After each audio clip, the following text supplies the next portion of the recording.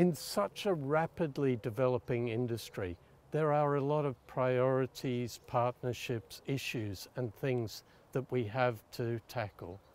What are your priorities over the next 1 to 2 years? Firstly, we need to finish the great job on proportionate regulation that's been initiated by the team. We've got teams of working groups looking at decision trees for the data requirements for biologicals. That's for microbial, it's for natural substances and for semiochemicals. And we have representatives from member companies actually working together to be able to submit their views to the Commission by the end of the year. A key priority is to promote biocontrol and to show that it works. This can be done through practical demonstrations on farm to show policy makers, advisors, farmers that this works. We will continue to implement the work with Copa Cogeca, iPhone, PAN to help us achieve this. We will also reach out to other sustainable agriculture organisations, accreditation organisations, food companies, all the people who are actually trying to create a shift in the way that agriculture is done.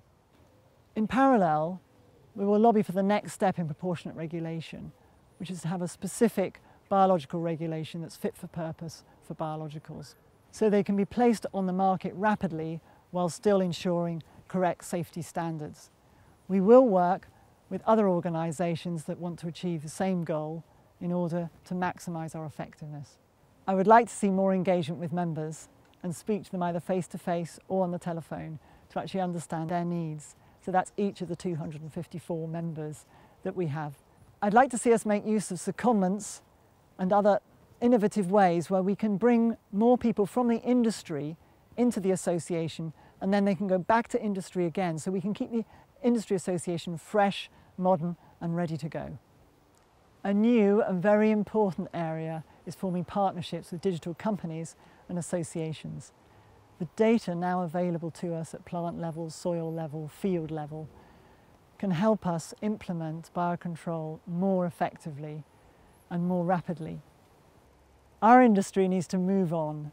It's now less about the what of new technology and more about the how do we implement it effectively.